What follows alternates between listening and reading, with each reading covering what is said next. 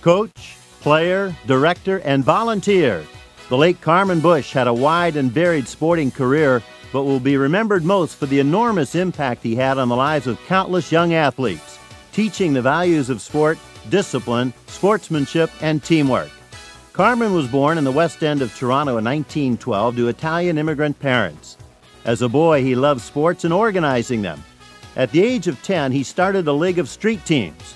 By the age of 15, he picked up one of those teams and formed the St. Francis Bantams.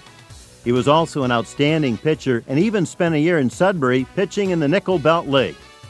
Carmen became associated with the Columbus Boys Club in the early 1930s, and for more than 40 years was a volunteer, athletic director, and finally director of the club. Many sports, including boxing, football, hockey, and softball teams, were managed at the club. He was a coach, official, and administrator in many minor sports organizations, but his first love was baseball.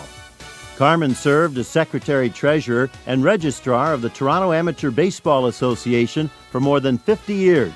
He was instrumental in assisting new associations as they formed and grew in the suburbs. He founded the Boys Club League, the Old Toronto Minor Baseball Association, the Old Timers Baseball Association, and the Western City Baseball Association. Carmen was inducted into the Canadian Baseball Hall of Fame in 1985 and named a life member of the Ontario Baseball Association in 1996. Carmen, who passed away in December of 2001, was a longtime resident of Etobicoke. Ladies and gentlemen, Carmen Bush, inductee into the 2006 Etobicoke Sports Hall of Fame.